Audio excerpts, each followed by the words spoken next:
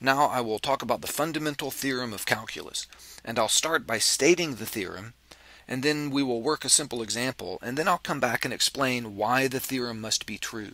And I'll be presenting a geometrical argument for why it is correct, and it's an argument that I believe will elucidate some important aspects of the theorem. So first, the statement of the theorem. The fundamental theorem of calculus says this: the integral from a to b of f of x dx is equal to, and before I say what it equals, let me say this. When you see this right here, the integral from a to b of f of x dx, a mental picture should pop into your head that should look something like this. You've got some function. There's an x-axis and some function of x. And this a and this b, those are x values. So there's some x value a and another x value b, and those serve as lower and upper limits on this area. So this area is the area bound by the function and the x-axis and by these x values a and b. That area is this, the integral from a to b of f of x dx.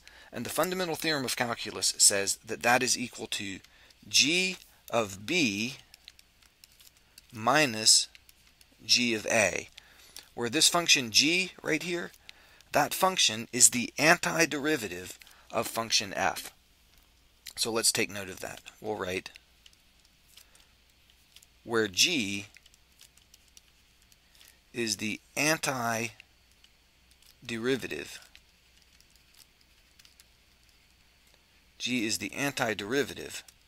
of function f. Now the first thing to take note about this is that this isn't simply just a mathematical statement.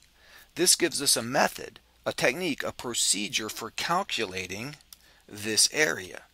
And the technique is this: if we have some function f and we need to find the area under the axis between two x values, then we take that function f and we find the antiderivative.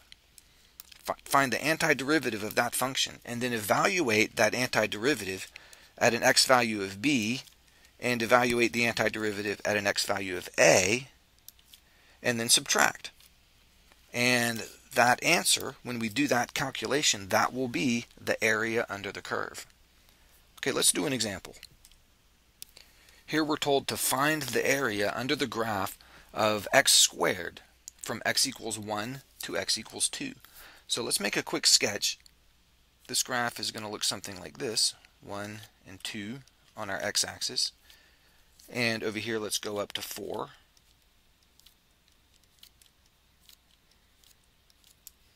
And so this graph obviously goes through 0, 0, 1, 1, and 2, 4. And let's see if we can sketch in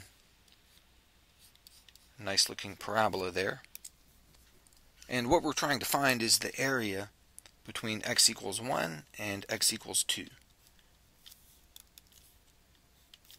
And this area looks something like a trapezoid, except the top here is not flat. That's curved. And so that makes it difficult to calculate with ordinary geometrical formulas. But we can calculate this area exactly. Here's our function f. We can find the antiderivative of f, and we'll call that g. And then we'll evaluate g of 2 and g of 1 and subtract. So let's do the integral of x squared dx. So what function has x squared as its derivative? Well, that would be x cubed over 3. So x cubed over 3, that's what we're going to call function g, the antiderivative of f. And we're going to evaluate x cubed over 3 at 2 and at 1 and subtract. And we do that, watch the notation here. We say x cubed over 3, we put a vertical bar and we write a 1 and a 2. And what this means is this expression evaluated with a 2 plugged in for the variable minus this expression evaluated with the 1 plugged in for the variable. So that's just a compact notation for what we're actually doing. So this is going to be 2 cubed over 3 minus 1 cubed over 3. And so that's 8 thirds minus 1/3. That's 7/3. And that's our answer. That is this area under the curve between x equals 1 and x equals 2. And that's exactly correct. That's not an approximation. That is, in fact, the exact value.